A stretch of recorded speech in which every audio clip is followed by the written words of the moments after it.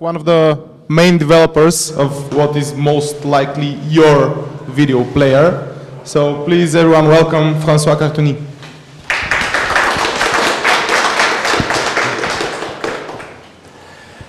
So I'm one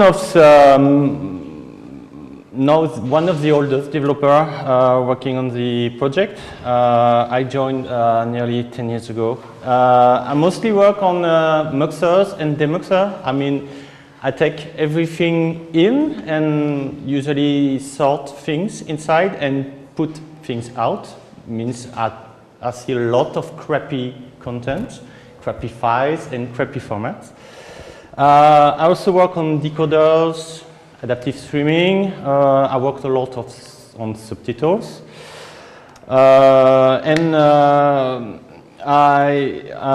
VLC is a project which is run by VideoLAN, which is a French non-profit organization. We are quite small. We have more and more members, but we are still 40 members right now. We survive with donations, which is used to buy gears, hardware, rent servers. We also sponsor people to travel and for legal stuff. And every year we run what we call the VideoLAN Dev Days, which is our own multimedia world conference for 2 days. So this year it was in Paris. We had 150 people. It was quite successful. If you want to come next year, this is totally free. Even restaurant, you can come. You're welcome if you're really interested in multimedia, if you want to meet the world multimedia community, including FFmpeg guys, that's the place to be. We manage a lot of projects, not only VLC, we have all the libraries for decryption. We have a whole set of decoder from MPEG-2 to HEVC. We are also currently building a new decoder for AV1. I will introduce it later. This is a big challenge. So I will speak a bit about 3.0, which you may already have on your desktop. This was the first time we did a unified release among all platforms, all the same features on all the same device, on every device, sorry. And that's the release. We did enable hardware decoding by default. I will talk a bit about this. We had 360 video, ambisonic, 3D audio. We wrote a whole adapted stack for HLS, for Dash, for smooth streaming. We enabled HDMI pass-through for the audio. We integrated HTTP2. That's our own stack. And one of the most wanted features, which delayed the release by almost 2 years, was Chromecast. So since the release, we had quite a lot of downloads to update, but we still are pushing regular updates. So there are still people running 2.0, but not that much. But I told you we did enable hardware decoding by default. So did anyone see any difference in 3.0 compared to 2.0? Maybe you did.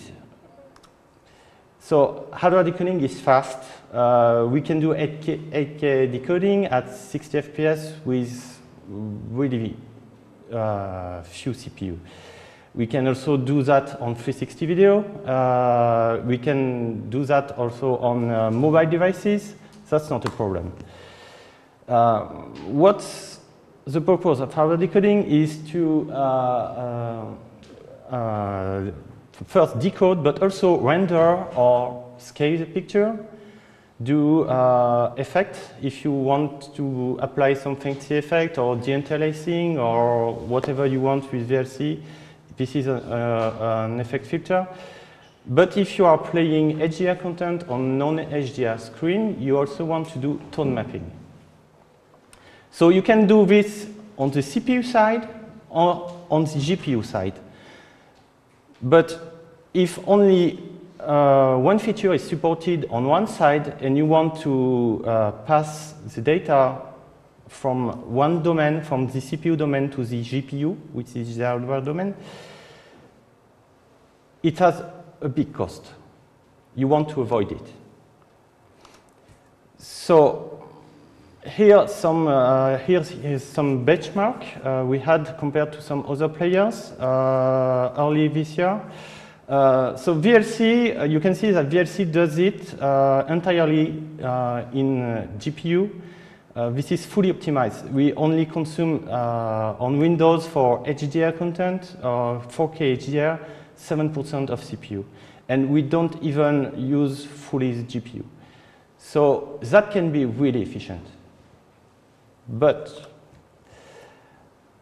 on the 4K picture, you have to manage blending, rescaling, which means you adapt the picture to your screen. You also want to render subtitles. So the larger your picture is, the higher resolution you have, the higher the resolution you want with your subtitles, the more data you have to process, the more complexity. So you can do parallelization, SMD. It helps. It did help, but for 4K, it started not to being enough. So we need to move everything into shaders and GL buffers, which means we need to move to write everything in OpenGL textures, in 3D textures, and do every computation, transformation, effects in GPU shaders. So hardware acceleration is fast, efficient, and this is necessary for 4K resolutions and above. But since we released 3.0, we had some kind of user feedback. And that was not really expected. We did a lot of intensive tests, but seems we did not do enough. So people did lose video or had hiccups on video or just had blocky video or really strange things, and people didn't understand. My desktop actually started popping on TV. Yeah, I pretty know why it does. So most reasons is you can have a black screen, the black screen syndrome. You have the green screen, which means mostly this is half decoded. Or you can have on some devices, some mobile devices, a reboot. This is really nice. You can buy an iPhone if you want. Most of the issues are related to drivers. They pushed drivers and they are not finished for decoding, and of course, shit happens. And people, of course, usually update their Windows XP desktop really often. So mostly this is the reason of the issues. So what we had to deal is to fix some issues and create some blacklist from some driver versions, which is quite time consuming because you need to identify, and usually the user is not even able to provide you with the information. So we need a lot of hardware, a lot more hardware than before to prepare a release. It's not as easy as just testing algorithm on CPU with AVX extension or 3D MMX. So hardware has some limited capability sometimes. Sometimes you can do 10 bits decoding in 4K, sometimes you can't. Sometimes this is advertised as 10 bits capabilities, but it doesn't work. This is some Intel i5 Skylake, for example. And you can also have performance degradation because you are using filters. This is really confusing for the user. This is really hard to explain to the user. And this is pretty bad buzz sometimes from VLC because users are really angry against us, but anyway. Hardware also have limits. By default, all the codecs have defined profile, which means usually this is a resolution, a bit depth, but also microblock per second, which translates into a frame rate. So you usually can scale up to your maximum resolution to 30 or 60 frames per second. And you can play back faster on the legacy resolution, but sometimes it's not the case. And we also have feedbacks of users which like to use VLC for some feature, like fast forward videos. And when they enable fast forward, it stops working. They got blocky video, black screens, and VLC is shit, of course, because of this. Just because the hardware can't provide the feedback for this use. And before the hardware switch, it was easy. Your desktop was slower because your CPU was 100%. But when your GPU is 100%, you don't feel it. This is really, really difficult. And if you want to do encoding, then you also have quality problems. This is getting solved in the latest chips, but usually get lower quality by using hardware encoding. So if you use the transcoding capabilities of VLC, then we can't really use it for this. And VLC wants to target, VLC is a pipeline, a video processing pipeline. So we can't use a SDK. We can't feed a file and expect the video to be decoded. We just want to feed the frames to the decoder and get the frame back and do whatever we want and then render it. So we can't use the media SDK. And there are also some API like VA API or the media codec API on mobile, where you, with the same API, just because of the chipset and the firm which implemented it, you have totally different behavior and totally different bug, which means also we need more devices.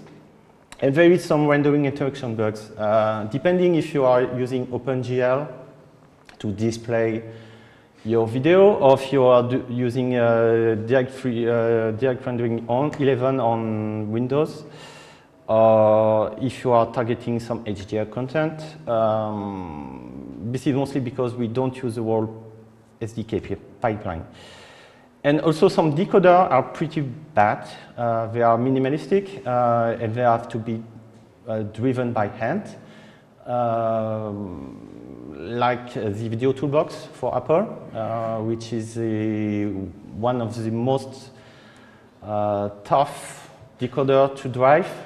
You have to do, it works really well. You can feed a frame and it is decoded. But when you had the temporal things, it doesn't work because you have to sort the frames and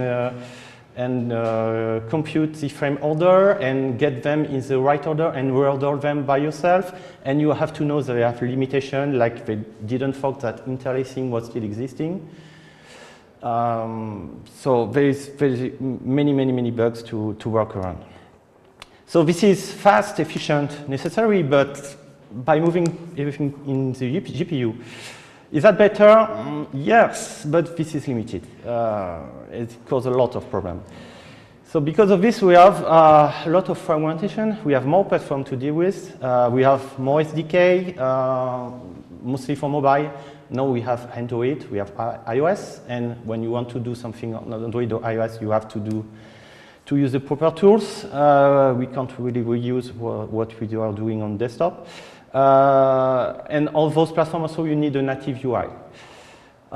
You need a lot of devices to test, and you also need some different chipsets among those devices. So we have more issues, and we need more people to work around those issues, or more time. So about 4.0, a bit fast. For the 0, will be codenamed as AutoTrick, we already use Discworld names. We are 5K commits so far. Usually we have around 15 commits between each release. So it gives you a bit of idea how far we are. And this is the first time we are introducing architecture changes. We still have, until 3.0, we still had MPEG-2 architecture, because this is initiated from the first VLC project, which was streaming TS, so MPEG-2 video. And this is no longer sufficient for today's use. So we don't have any release date yet. Expect 1 year, 2 years, we don't know. With 3.0, we had 2 years late, and it took us 3 years. So internally, we had a playlist which was managing the playback, chaining the videos and audios and everything. We are simplifying it. We are getting rid of most of those features, and we are moving everything to the UI. We want it to be more flexible, and this is also a requirement for our users which are just using libVLC as an API. They want to be able to manage to do their own loops and do everything. So we want to move those things outside of the core. We also introduced a new structure, which is the input manager, where we will put all the resources, the audio output, the video output, and which means it will also manage how it reuse those resources. It allows us to also to unify architecture, because we had some tools like VLM, which is VideoLAN, media, streaming server, or things like this, which were using VLC in a different way. So we are trying to get more coherent and have something more unified and easier to understand and maintain. And also, we will try to enable gapless playback for audio. This is a really wanted feature, which is available on some players, but for us, this is quite hard to do, because we mostly see things as a stream. We have no way to change different items right now. And we are also getting rid of our media library. We are rebuilding a real media library. So if you have tested the Windows RT builds, or maybe the Apple TV things, we are moving to something more modern, where you could have some plugins to import your network or your streams for I don't know which streaming platform. So it would be a great advance on this side, because we had a huge difference between the desktop versions and the mobile version, like on iOS, where you could do plenty of things compared to the desktop. We also are reworking the clock. So as I've said before, we have a legacy clock inherited from the MPEG-2 times, which is really nice if you are a professional user and you want to respect the timings properly. So this is what we call the PCR-based clock. You have one time key which is given to you, and you know this is the time for your playback, which is the time you are in, and you need to render your frame for this time. But for some use, this is not really correct. Like when you just use VLC as an audio player, it doesn't really make sense. You have a single stream, and when you start your playback, sometimes you have some glitches. If you are a regular VLC user, sometimes you can experience this. So to work around this, we have no choice to break the model. So we decided we had some workshops around this, and we decided to have, to keep a main clock on the CPU, so that's your system clock, which can drift. And we will pick one main or master clock to do pacing and to choose the rate you need to display your video. What is not nice if you don't use the audio instead of, what is the bad thing which happens when you use the video instead of the audio in that case? And what happened before is that when your audio doesn't play at the same speed, your audio output, which means your audio sound card, doesn't play at the same speed as your CPU clock, your system clock, then you get frequently, you have glitches in your audio because one goes faster than the other. So we decided to use the audio as the main clock in that case, and we adapt the video to that timing, which is easier because the frames are separated in time. So you can't hardly notice when the user can really notice when the audio is glitching. And on those, we will plug slaves for second video stream or subtitles, which means we get rid of all the resampling bugs on some desktops, and we can improve synchronization of the streams. We had a lot of issue with capturing desktop with audio, for example. We will also move the build system to something more modern. We are moving from Auto Tools to Meson. It will help us to maintain more platform. We are also rewriting the video output architecture. The main reason is mostly the hardware reasons. We need to do more things in the GPU. We also will provide a video filter API. This is a really wanted feature which was lacking in VLC. We had a plugins API which was mostly doing the job, exposing some values and codec parameters, but we never had a real API for the libVLC users. So this is mainly for people doing custom applications, video streaming using VLC and such. And on Linux, we also have support for VLAN, which means also we will kill the video capture on those platforms. Of course, we can't. We have some projects currently looking into adapting Vulkan as a video output. It's not ready yet, it's not even working yet. We're really looking into this. And for the Mac users, we have touch bar support. This is mostly a gadget, but lots of people wanted this. So on the UI side, we're also revamping the main UI.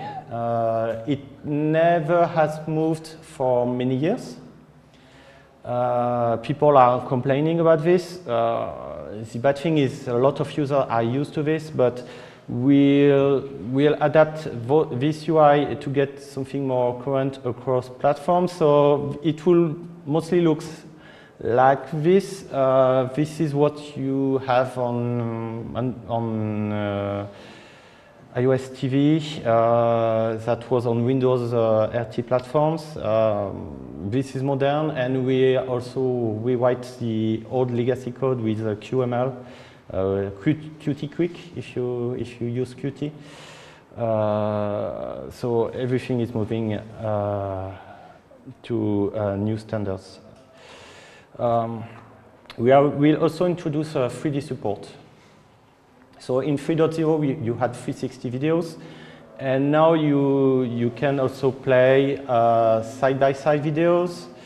I mean, in the codec, this is encoded side-by-side. When you play it in a regular player, you see the two pictures. But it will also work with 360 videos on side-by-side. And if we can have MVC decoder, which means this is the encoded in the side data of the codecs, we will do it. What is lacking is just to have a decoder. So some hardware decoder provided, some software open source decoder does not. So still some work on this. And we are ready also for VR.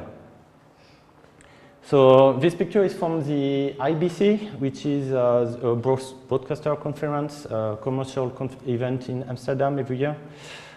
We had a booth where we demoed all the devices we have, even the PlayStation device. So we have support for Oculus, Vive, Starbreeze, Windows HMDs, all those kind of things. Also support through OpenHMD, so it opens support to most of the device. But you will be able to see your videos in the first person, but also as a third point of view. Which means we have some people which have built a virtual theater in 3D, and you have to pick your seat and watch a video from here. So this is mostly a gadget, but this is fun. And we are also mostly focused on AV1. So maybe some people here have heard about this. This is the next generation open source codec, which has been initiated by Mozilla into the Alliance for Open Media. So lots of big companies joined and developed that codec. So the previous name was DALA from Mozilla.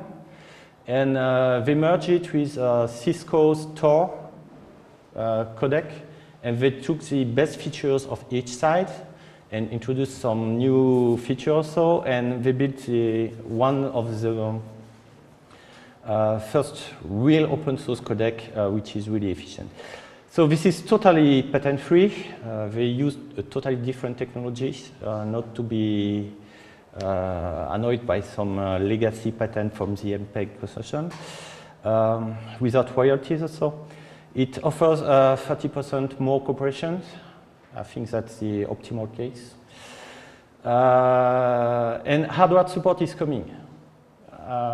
You could expect it within 2 years, but they are already making the chipset and testing things. So it is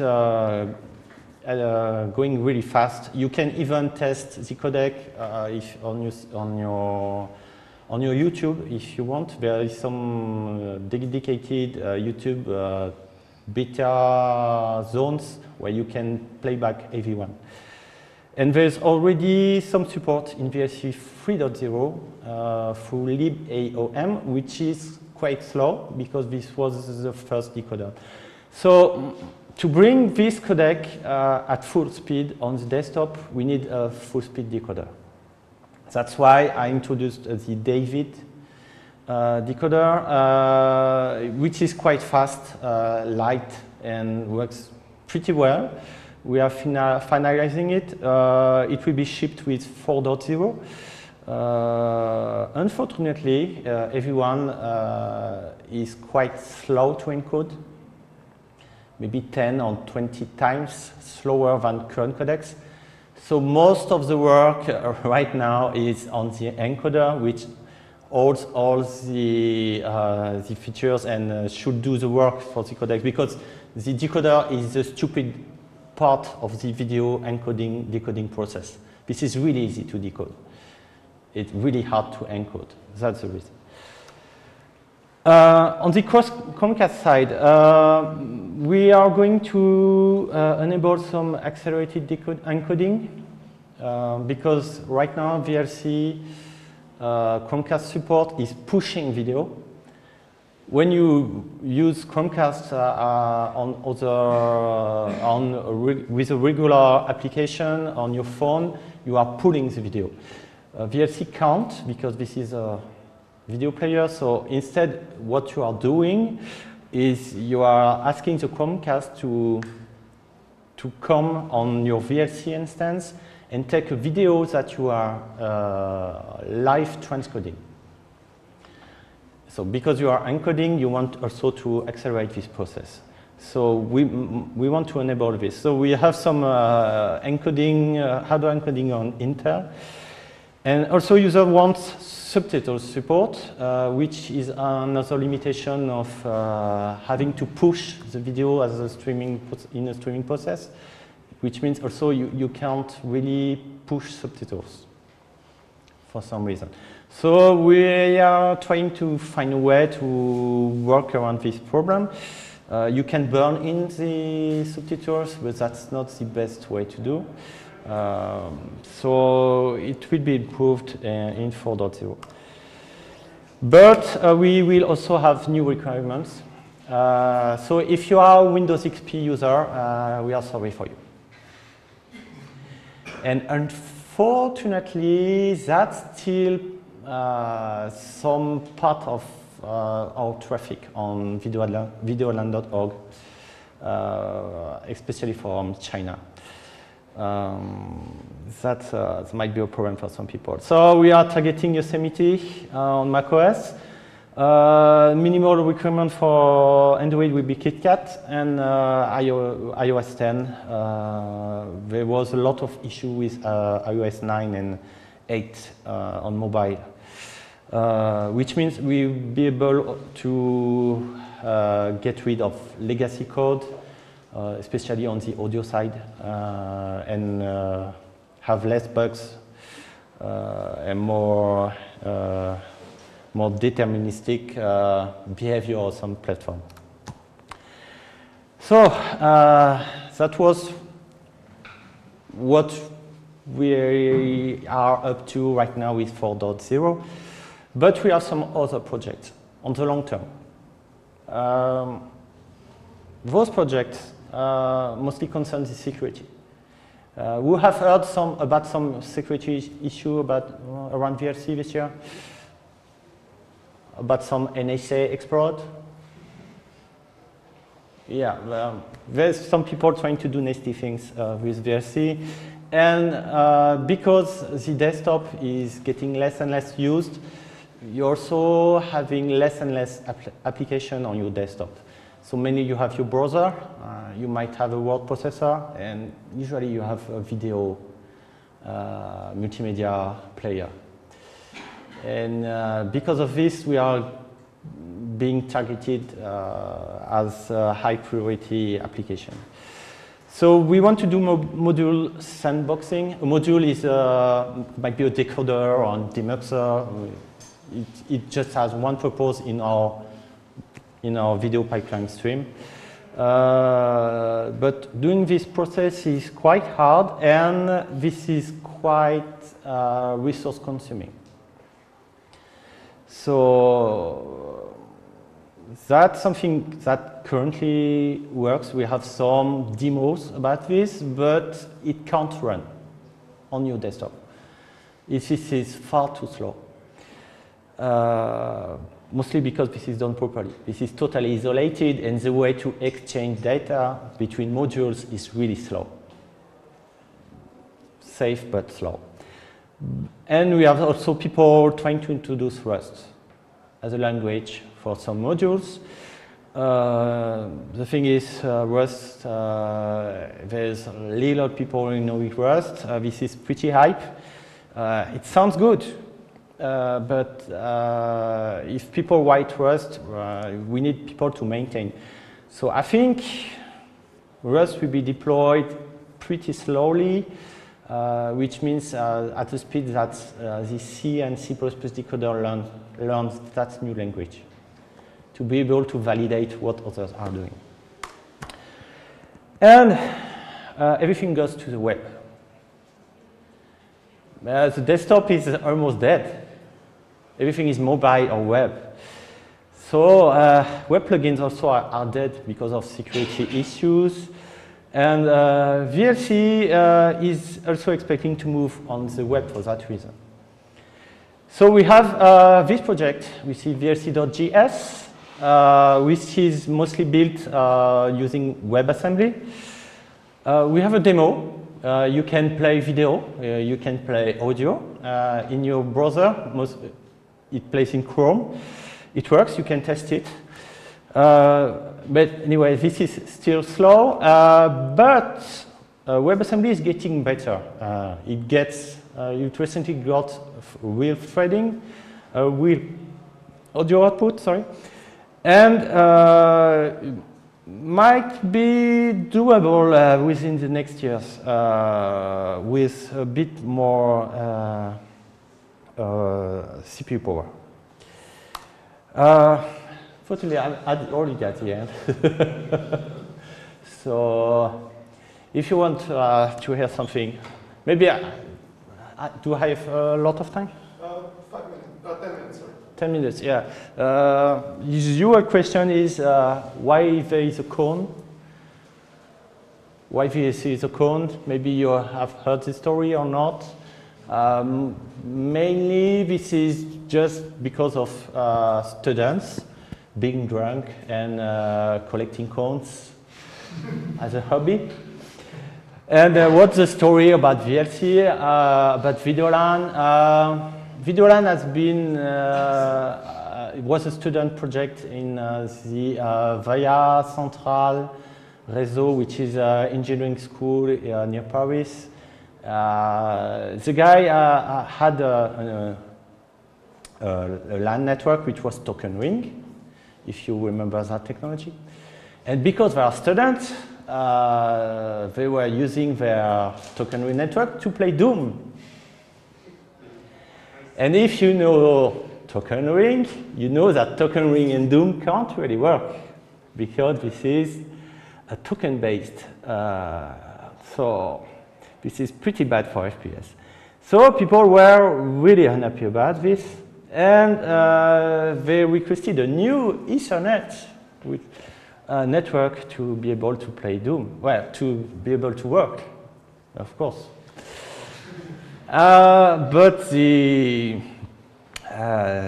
their school told us, yeah, we would like, but we need to prove that it will be useful. So you need to have a project for this.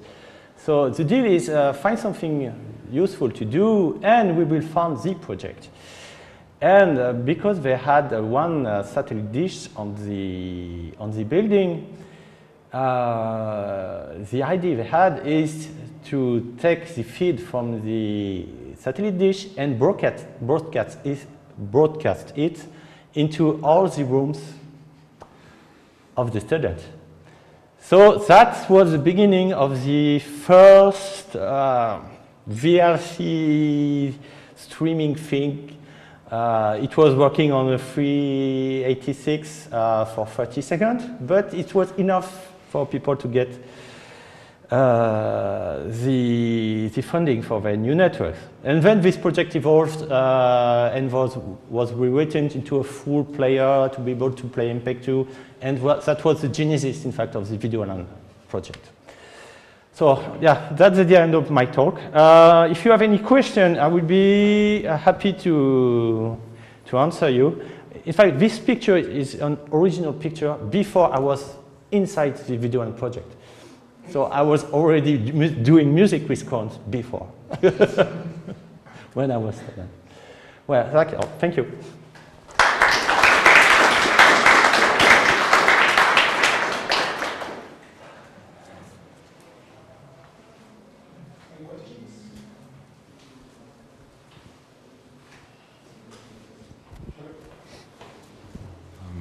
Can you tell us more about why the AV1 encoder is so slow?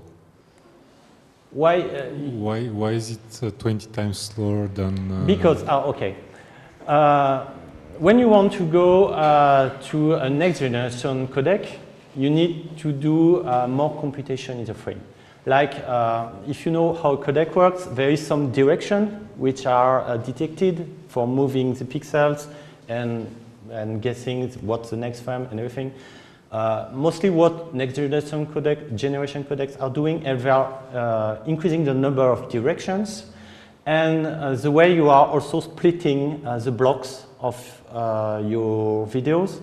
So when you have glitches right now, you can see some blocks of 16 by 16 pixels. They are not. They are either using big blocks or smaller blocks. And detecting this needs a lot of computation. So this is mainly the case. This is a lot of work, including the going back and forth because sometimes you took the wrong path, and so there's a lot of optimization, and that's mostly the reason why an encoder does all the jobs for the decoder, and this is the slowest process. And because this is a totally new decoder, then people don't have found the right algorithm yet, or the right SMD code to do it. But if you remember H.264 or X.264 10 years ago or 5 years ago, it was really slower than now. Now you can probably do real-time encoding on a really small device. Before it was, if I remember correctly, in 2000 it was 6 times the real time. So it will improve for sure, even on hardware probably. That's where the money is. If you can sell an encoder which is faster than any other company encoder, then you will make money. That's why companies are interested into working in open source project, because we can sell encoders. They are not interested in decoder. Okay.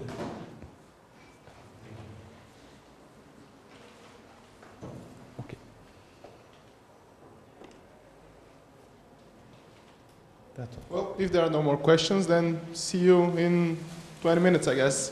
Okay.